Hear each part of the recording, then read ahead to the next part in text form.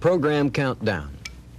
10, 9, 8, 7, 6, 5, 4, 3. The following is a WLYH-TV Action Sports Special.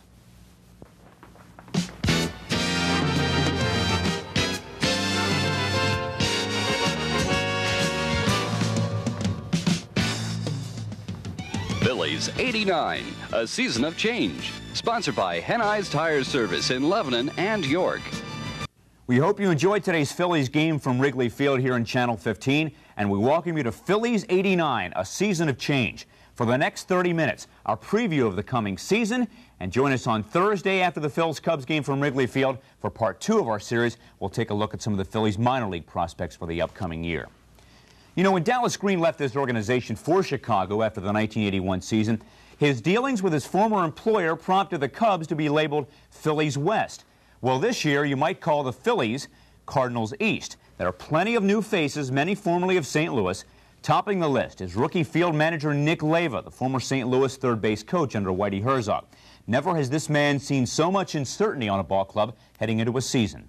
You know, I think I'm coming into a situation where, you know, we do have a lot of question marks, you know, a couple even health question marks, but, you know, that we're in a situation where we're trying to rebuild, we're trying to regroup. We haven't been a very good ball club for the last couple of years, and, you know, we've been willing to go out and make some moves, some risky moves, people might think, but, you know, last year we lost 96 games. We had to do something. We had to go out and show the people in Philadelphia, show Major League Baseball that we are willing to make some changes in order to be able to compete at the level we think we can. Many fans are no doubt hoping that Leyva can bring results similar to those that his old boss, Whitey Herzog, brought to St. Louis. Nick says he won't and can't be a clone. Well, you know, a lot of people think I'm going to bring over the running style and everything that the Cardinals have. Sure, I'd like to do that, but you just don't have the type of people in a Vince Coleman and Ozzie Smith and Willie McGee, those type of people that can run. But I am going to bring over the aggressive style that Whitey uses. I think there's not asking too much. I think we've got enough people here that we can afford to play aggressive. We're going to try to make things happen like we have in the past. We're trying to set up where we have a good defense and, you know, good pitching staff, and I think that's the name of the game. We've set up our bullpen. I think Whitey will be the first one to say you can't win without a bullpen, and anytime a manager has the luxury of a Jeff Parrott and Steve Bedrosian down there, I think it's, you know, it's just a great thing for a manager to have. The one thing Leyva has tried to copy from Herzog is the surrounding of himself with quality coaches. He brings in Dennis Menke for the hitters, Darrell Knowles for the pitchers. Menke's top task is dealing with a team that topped the league in strikeouts a year ago. Well, they are a very aggressive team, very aggressive in swinging. I think if I can get across to the point that once you get 2 strikes on you, that if you go up in the bat, you still are going to have bat speed, but you're also going to have more bat control, and that's what I look for.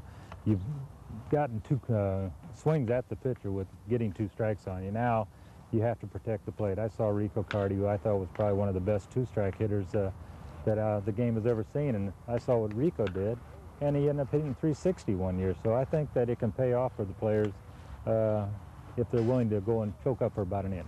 I think you can overteach. I think that you can say too much to a hitter where it confuses him. And what I like to do, I like to try to keep it as simple as possible. His most interesting pupil is Juan Samuel. At 28 years old, so much accomplished, yet still so raw and undisciplined. Well, I think the biggest thing is that Sammy has gone back, so far from what I've noticed this spring anyway, that he's gone back to his own style of hitting that he's had success in. He's gotten a little more straight up as far as the stance goes. He's trying to get on top of the ball. When I talk about on top of the ball, he's trying to hit the top half of the ball rather than the bottom half.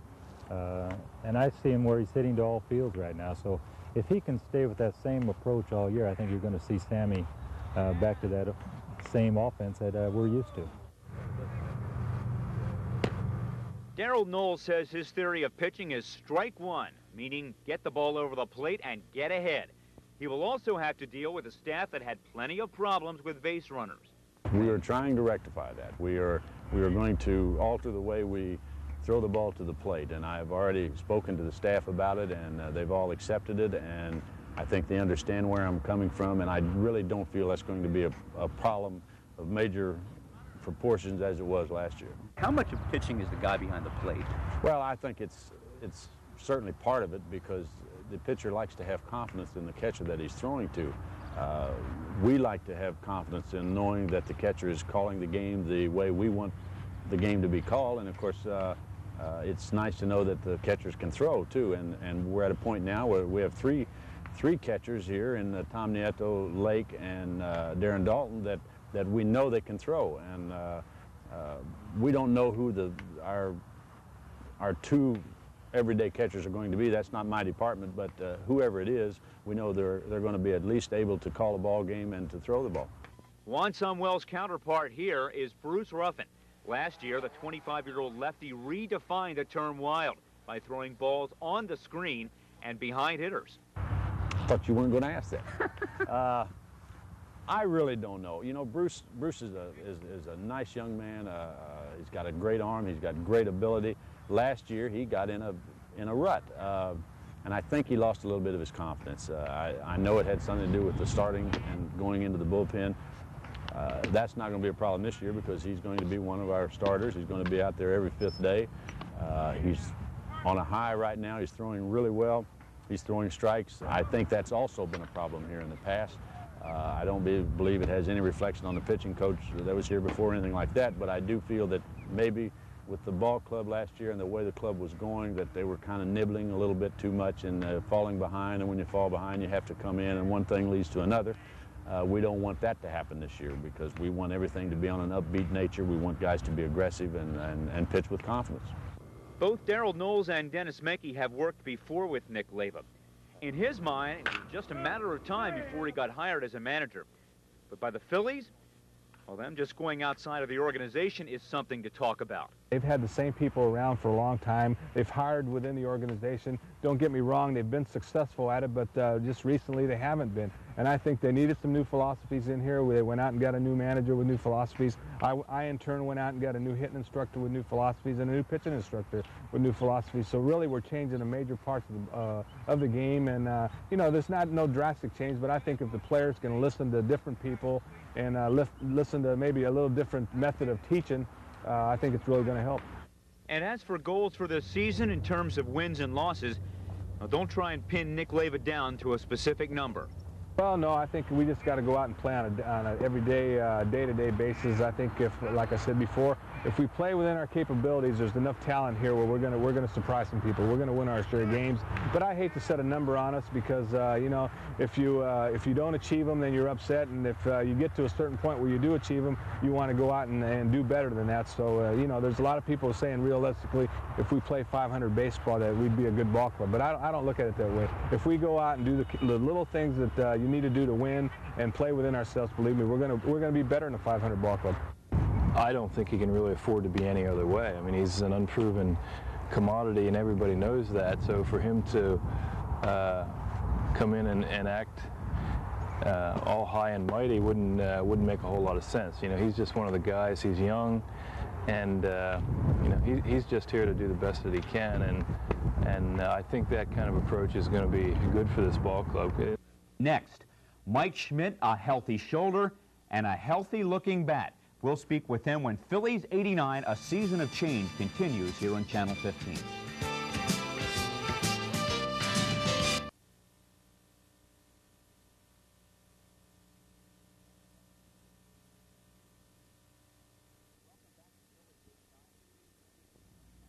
Welcome back to Phillies 89, a season of change here on Channel 15. The Phillies' 1988 record of 65 wins and 96 losses is the worst since 1972.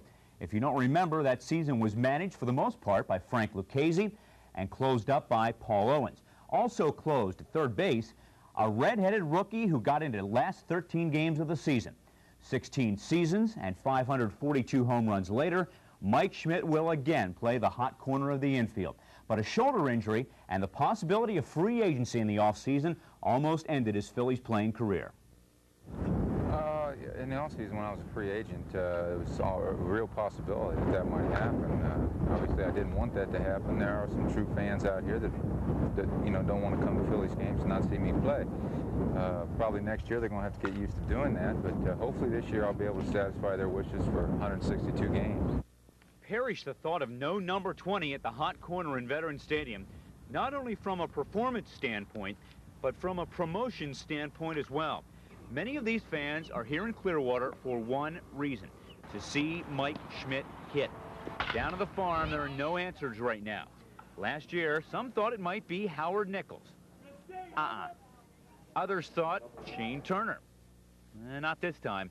In fact, Nick Leyva just doesn't want to think about it more than he has to.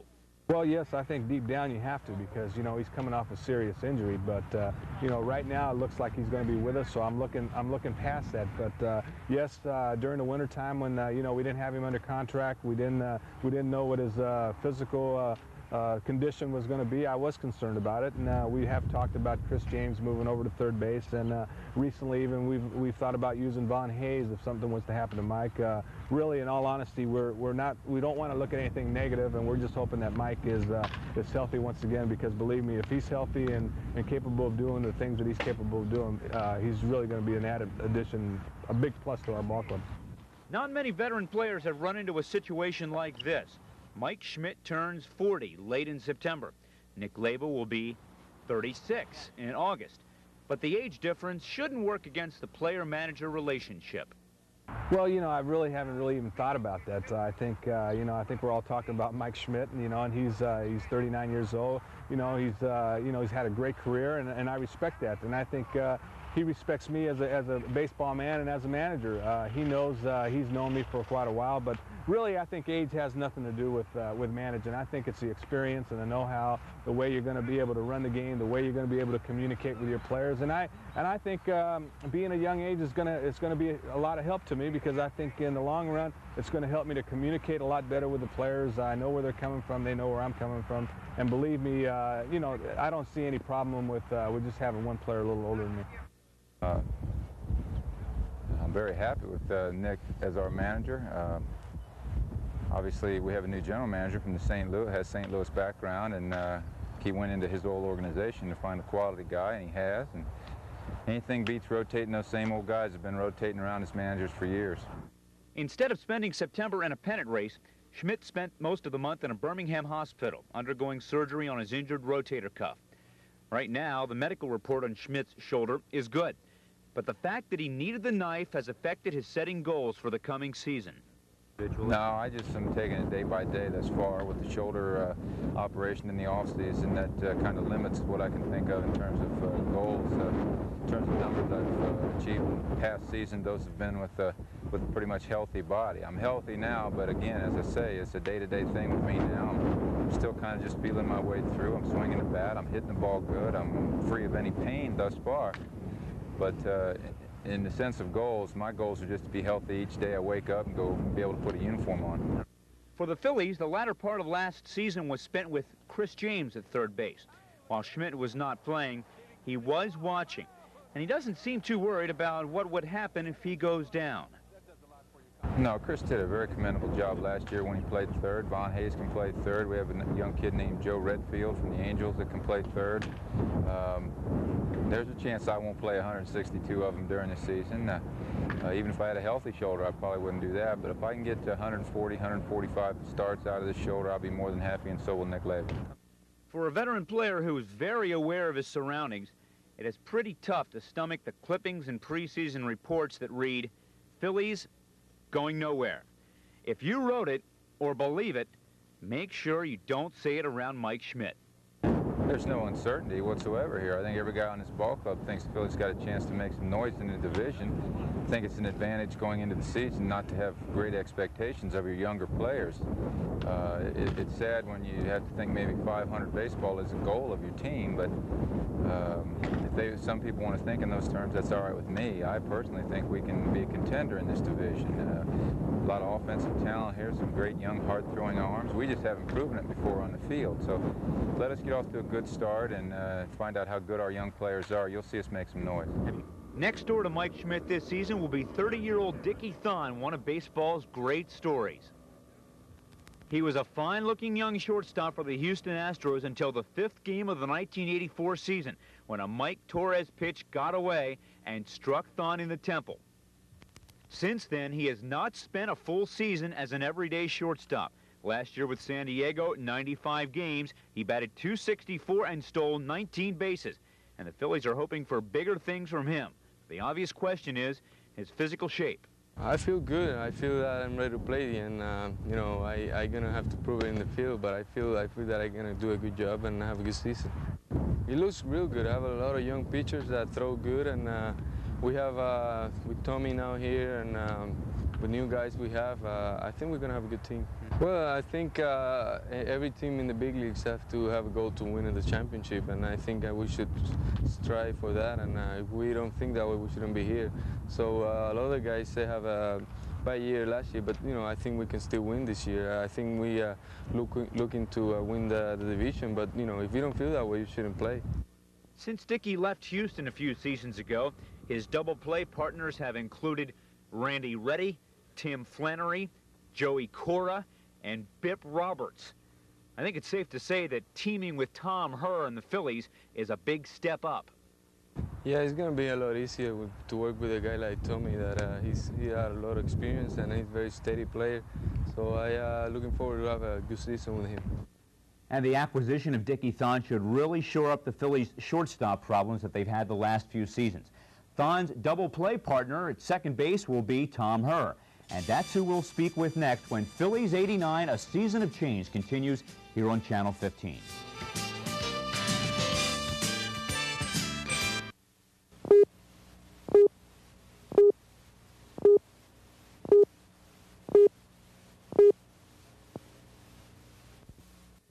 Welcome back to Phillies 89, A Season of Change here on Channel 15. On the field, the tag Cardinals East comes from pitcher Larry McWilliams, catcher Steve Lake, and utility man Kurt Ford. There is one other former Cardinal who does not come directly this way through St. Louis's Gateway Arch. Baseball card-wise, Tom Herr has yet to put on a Phillies uniform. As you may recall, the Lancaster County native was traded to the Minnesota Twins last midseason for Tom Brunansky. He is very much used to playing and being associated with winning baseball. And we asked him if some of that old St. Louis philosophy can rub off here in Veterans Stadium. Well, I don't know. We had a lot of talent over there. People, I think, sometimes underestimate the talent that we had on that ball club. But we did go out and play every game hard, and there were very few games that we gave away, very few games that we beat ourselves. And when you play so many games like we do in the major leagues, the difference between the good teams and the great teams are those few games that you might let slip away that you should win. And when we were with the Cardinals, we had a knack to put those kind of games away. We didn't make mental mistakes, and these are the types of intangibles that hopefully we can incorporate into the Phillies too. Just eliminate the mistakes and keep ourselves in a position to win more ball games. Tom played 15 games in St. Louis last season before being dealt to Minnesota for Tom Brunansky. But he did get a chance to play against the '88 Phillies. Well, they always looked like they were waiting for something to happen instead of going out and making it happen. There was not a lot of life in the dugout. There wasn't a lot of what we call chatter or fire coming out of the dugout. And I think when you play like that day in and day out, that laid-back approach can hurt you in that some games you just can never get it up. And I think what we're going to try to do differently this year is get more people involved, especially the people that aren't playing in the game, get them involved in cheering and slapping guys on the back and shaking hands and encouraging and that kind of stuff. The trade to Philadelphia not only brings Herr closer to his Landisville home, it reunites two men with a lot of mutual respect for each other. Nick's very knowledgeable about the game, and I think he's very aggressive, as everyone has spoken about. And what he's trying to bring over here is a more aggressive approach, especially on the bases. And so I think in spring training we're going to try to run a lot. We're going to try to take extra bases and maybe take a little bit more chances than we would ordinarily, just to see what we can do and what we can't do. Well, I'll tell you what, you don't realize that, and I didn't realize it. I've known Tommy for a long time, and until he wasn't in that Cardinal clubhouse, I didn't realize how much he meant to a ball club. You know, these veterans have a way of just keeping a team together, and I think Tommy's going to bring that to this ball club. In 1 year in St. Louis, we lost Jack Clark, we lost Tommy Herr. We lost Bob Forsch and even John Tudor. And believe me, when you don't have those type veterans, those type of leaders, silent leaders, guys that lead by example, you don't realize it until they are gone, what they really do mean to a club. And you know, Tommy knows what it takes to win. He leads by example, and believe me, he's going to be a great influence to this whole organization, not only to our ball club. Well, I think I see more of Whitey in the way he's allowing his coaches to, you know, he's delegating responsibilities to his coaches much the same way Whitey did. Whitey didn't try to handle everything himself. He allowed his coaches to take particular areas of the game, and that was their thing. And Nick's doing the same thing, which I think is good. It keeps the coaches involved. It earns respect for them. And Nick's in a learning process as well. So not only will he feel his way through spring training, but probably through most of the season, and just trying to get a system that's going to work for him.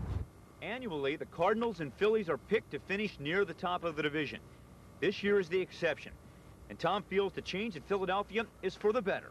Well, there are so many new faces in camp that we really don't know what to expect as a team. And in that regard, there is a lot of uncertainty, and yet we know that we have a lot of talent here, and it's just a matter of applying that talent in the right direction. In the past, this team has always been expected to do big things and never lived up to that. And I think I like this way better, where a lot of people aren't expecting us to do a whole lot, and I believe that we'll surprise people and maybe be called overachievers, but I think we'll have a good ball club, I really do. The question marks on Tom Herr are physical in nature. He turns 33 on opening day, and no big deal, except the wheels are showing some wear. He was once good for 20 to 30 stolen bases a season. Now that stat has gone down a bit, but returning to the National League should be a shot of the arm, and maybe even in the legs, for the four-sport star from Hempfield High. And he's not unhappy about returning to the National League in the form of the Phillies. In the past, they've had older managers who have been around, and there just didn't seem to be that good a rapport between the players and the manager. Well, it's going to be important for us to develop a chemistry, and so far I think we've been able to do that. This team wants to win. It wants to turn things around, and it realizes that it's better than it has showed in the past. And I think the fact that a lot of the pressure of being expected to win has been taken away, I think we'll be able to use that as a motivational tool and really surprise some people. I do like what I've seen. I think we've got talent here, and it's just a matter of getting everybody focused on team goals instead of on what they can do for themselves.